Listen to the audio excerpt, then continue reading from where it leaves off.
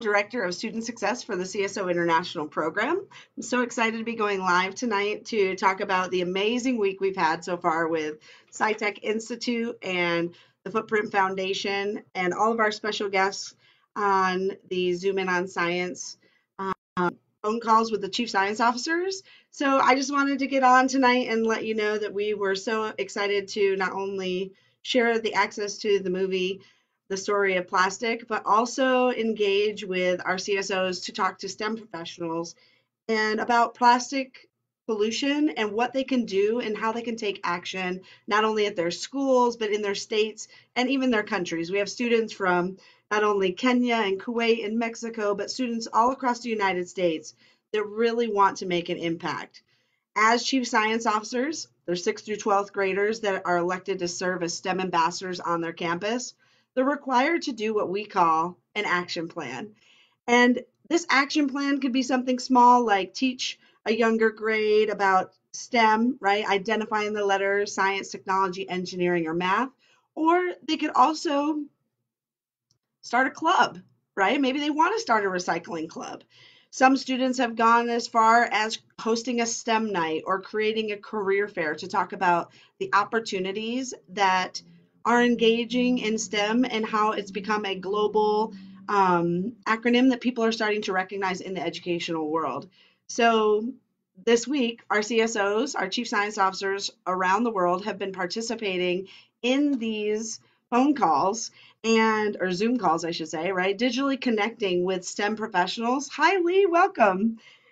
I think I need to broadcast and make a watch live party. I don't know how to, I'm learning all these cool tools, but right here from my kitchen table. But they have the opportunity to really interact with professionals. So Lee is on the call, right? He Peter Piper's across Arizona. We really were talking about how can we get Peter Piper and their STEM education curriculum about pizza and soda to interact with the CSOs who are trying to do something on their campus. Everybody loves pizza, and all of our CSOs have to do something with STEM. So, really working together to invite students to do something that makes an impact. And I'm a huge proponent of fail fast, fail forward, fail often, because not everything's going to work, especially when you're a sixth grader or maybe even a junior in high school and you come up against some challenges, especially adults, right? So, my whole role as the director of student success is to help them find it and remove the barriers that often get in the way of truly making an impact. So, I'm going to pause for a second and go try to start a watch party and see if anybody else can join us. Thank you so much, Lee, for joining. And I will go on another tab here. Learn all these devices totally engaged. So professional, incredible. The good media, using people in Microsoft Teams. So all sorts of cool stuff that has been happening. And it's exciting to partner with Footprint Foundation and to, connect students with real life STEM professionals. Last night we talked to Eric Miller from PADT and, just his background and what he's been able to do as CEO of this company and his connections with the Tech Council, Arizona Technology Council Foundation, um, Arizona Technology Council. He's on the board there as well. So let's see. We can start another watch party. I believe I am live here. Yes. So let's click that. And it'll be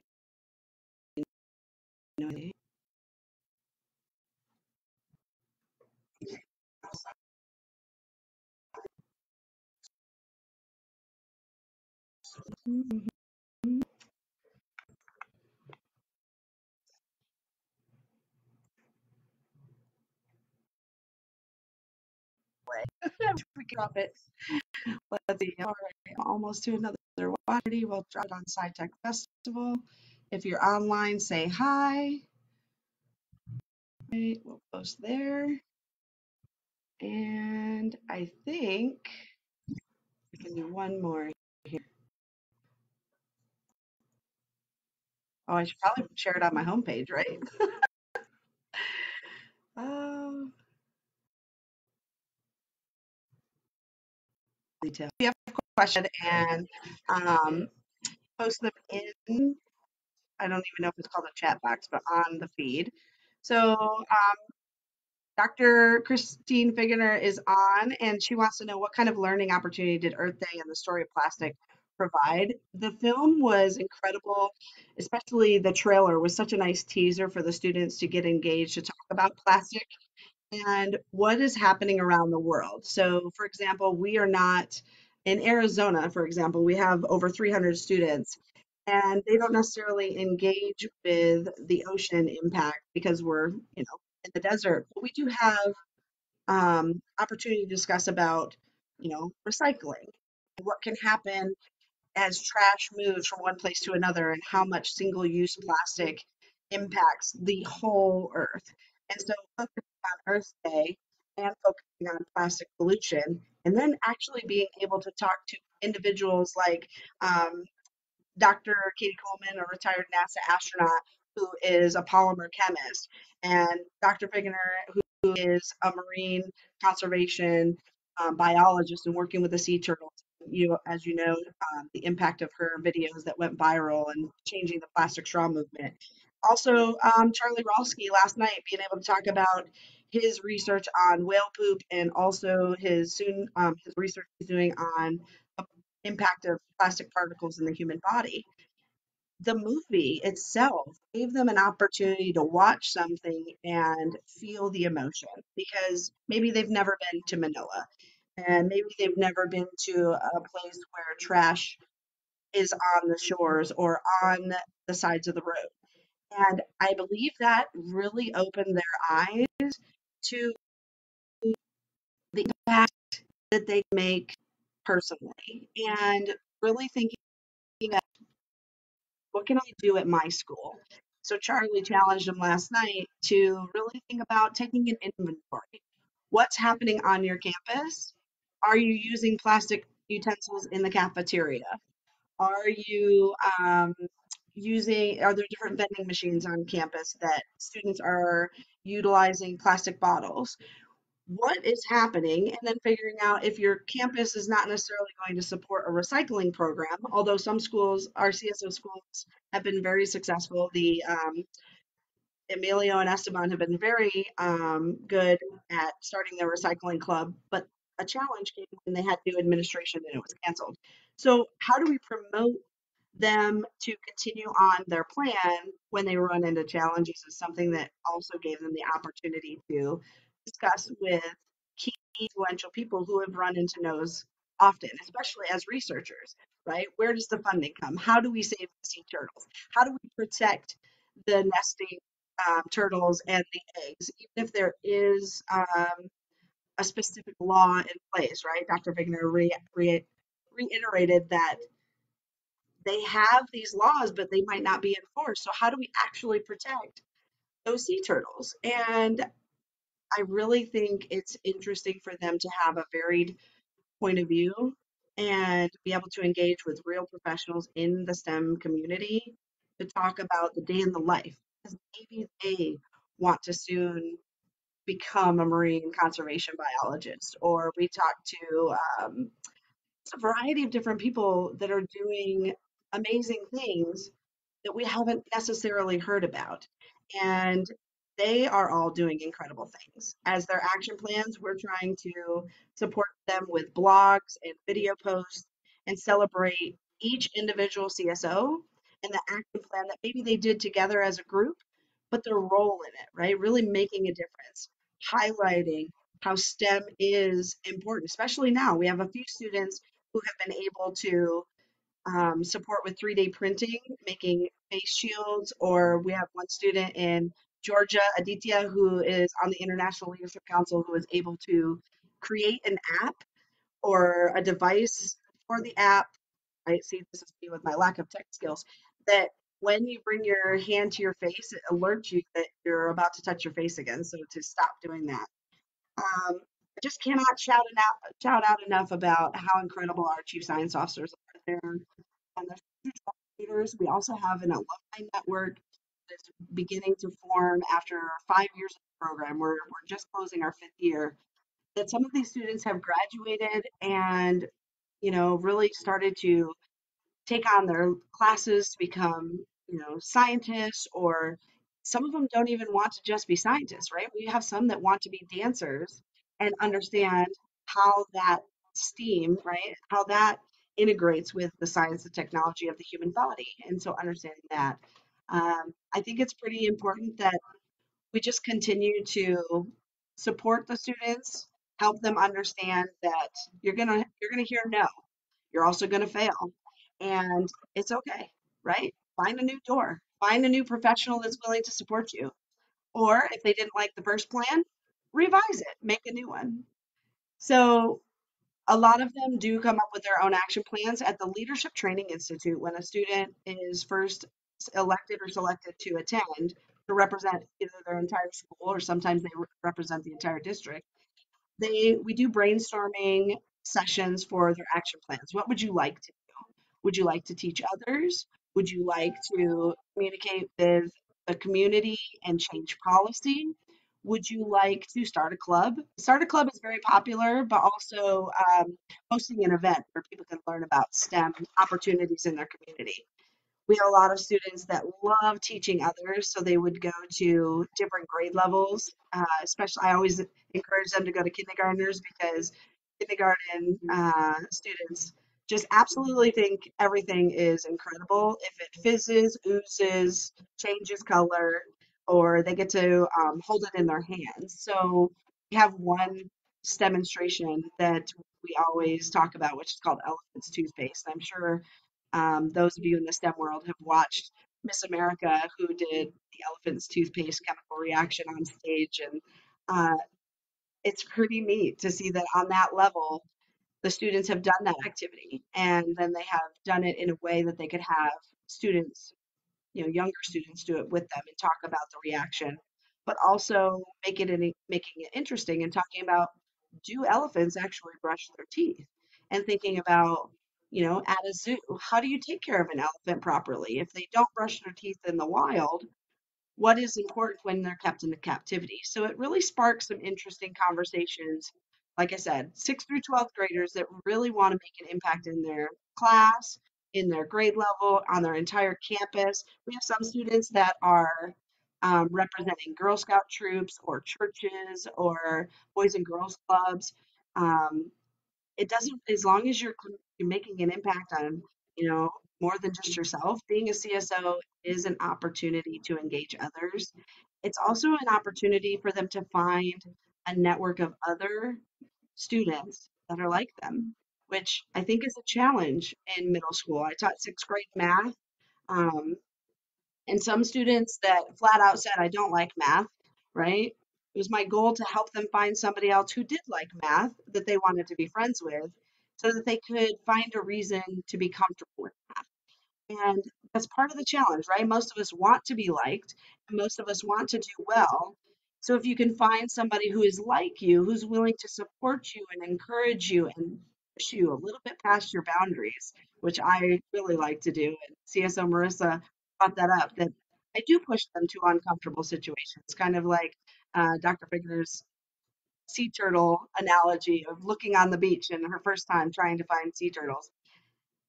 A leader, a coach, a champion, right? Somebody who wants you to find success is going to put you a little bit out of your comfort zone, but bring you back and tell you how, give you the feedback in a style that makes you understand that it's okay to fail and it's okay to absolutely try again. So again, fail fast, fail forward, and fail often.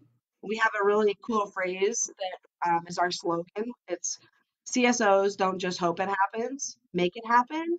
And so one of the things they wanted to do was talk about Earth Day opportunities. What could we do? What kind of competition? I don't like competition. How about we call it a challenge? What type of challenge could we host at the international level to get students engaged in awareness of plastic once around? So some of the students from the International Leadership Council came up with creating an Earth Day sculpture out of the plastics that are found in your house. We don't want you to, break from social distancing. We don't want you to go purposely buy any plastic. We want you to go through, this sounds gross. We want you to go through your trash or your recycling bin because we definitely want you to get, and we're going to put this challenge out to you right now that we want you to send us or post your pictures of an Earth Day sculpture. What could you make out of and repurpose your plastic in your house? And or you could go pick up trash around your community. How could you repurpose it and make it into a sculpture? We had the opportunity at the International Summit to go to the Smithsonian museums, and they had a variety of plastic sculptures, and one of them looked like the coral reef. Now, I've scuba dived. No, I have not. I lied. I have only snorkeled. I'm afraid of scuba diving, but Carly scuba dives. So I have snorkeled in places like Fiji, Belize, Thailand, all over the world. And the coral is absolutely beautiful. And one of the things we did last year was watch the documentary Chasing Coral.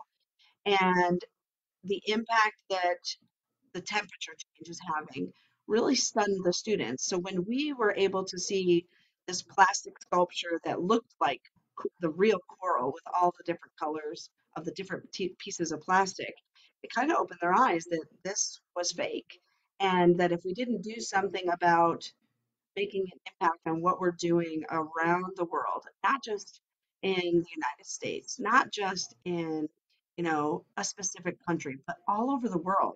We have so many countries that live next to the ocean or next to a water source, and that's their livelihood. If the plastic is in the water and it's getting into our food streams, what is happening not only to us as humans, but as we think about the entire ecosystem. So, we as a global network of these young, dynamic leaders, right, these chief science officers, and then all of the adults standing with me, we have Footprint Foundation, SciTech Institute, the STEM Learning Ecosystems community, so many people that really want to make a difference in the world through STEM education, then let's get them to do something, right? Let's tell them, let's talk to the students. Let's hear their voice. Because what has happened in 20 years, right? When I was a child, think of it's more than that, probably 35 years ago, right? What has changed is going to have to come from those students. Those 6th through 12th graders right now in 5 years, 10 years, even 20 years are going to be the innovators that really support the changes that are necessary. I don't know if we can stop the pollution, right? But really make a dramatic impact on the pollution of plastic around the world. So if you can, use a recyclable or reusable straw, or actually use the utensils in your kitchen cabinet. And I'm sorry, but you have to do the dishes. And if that's your chore at your house, do it, right? And then thinking about the types of fabrics and thinking about the different materials that we use and throw away so often, it's going to take all of us. And I think this young program, and I say 5 years is young because that's kindergarten, right? So imagine if the CSO program is able to go to other parts of the world and interact with people all around the STEM community to actually activate not just grassroots, but really grow some roots in some substantial changes, not only in public policy, but also in the way we educate our students, right? The classrooms have changed. All of you are online right now, and the world is totally flipped upside down. I used to be a classroom teacher, and I could not imagine what the classroom teachers are going through because this is the time of the year you get to celebrate and say, look what we were able to accomplish. Let's show the data, what you actually learned this year. And it's hard. And I totally commend all of my friends who are still teaching to this day for what you're doing and trying to keep those students engaged, especially with the digital divide.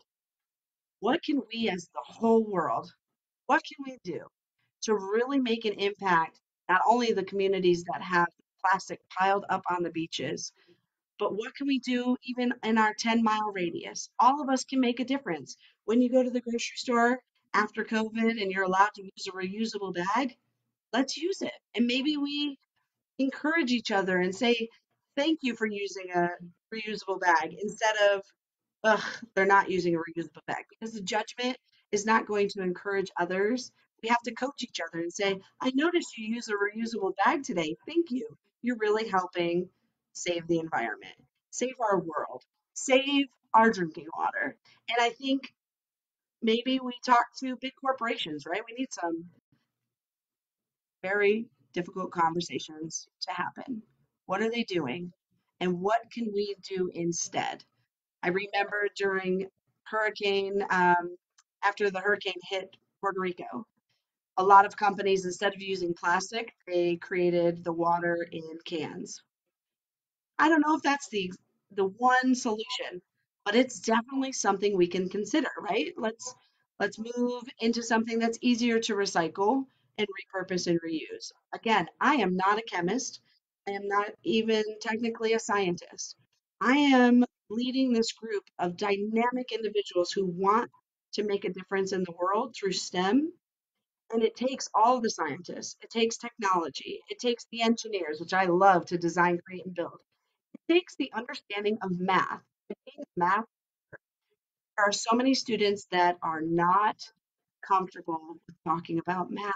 We have to talk about it. We have to have these difficult conversations in school and with the big corporations, because eventually all students, if they become a thriving member of society, they're going to work somewhere.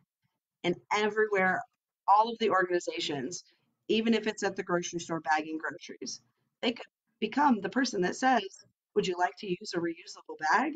Did you bring your reusable bag so I could pack your groceries? Would you like help out? I think in the old days we used paper bags. And I don't know if anybody still uses paper bags. I know I see them at the grocery store, but they're tucked underneath. And it's kind of like, because they're more expensive, probably to produce. But I loved paper bags. When I'd get home, we used to make our book covers and then decorate them at school, out of paper bags. Wow, that's really showing my age, but that's okay. I think so many of us could provide some really neat suggestions about how do we make an impact. And myself, I when I was deployed in Iraq and Afghanistan, we drank from 1 liter plastic bottles because the drinking water was unsafe. We're not going to get around that. There are a lot of countries in the world that have unsafe drinking water. And if we want to change the clean water situation, there need to be pumps installed and there need to be access to clean drinking water, because I believe that's a human right. But if we continue to pollute it with plastic, we're defeating the purpose. So I hope you have a chance to watch the story of plastic. It's eye-opening. It tugs at your heartstrings, because if you've never traveled the world, and I've been blessed to have the opportunity to travel to a variety of different countries, and I had the chance to spend time in India over Christmas and teach students STEM with CSO Prisha. And it's just incredible how the laws in certain countries, or the regulations of trash, or the single use opportunities are so very different. And I think until we get I know we're not going to necessarily get everybody on the same page. We can at least get in the same book and talk about what's happening with the pollution and, the impact of plastic. The way to do it is to watch documentaries like The Story of Plastic, to participate or support programs like the Chief Science Officers, to support foundations like Footprint. If they're making sustainable food packaging, right? That it it could change a lot of things. That instead of going and getting takeout in that plastic container, maybe we really think about what we do on a daily basis. And we've had a chance.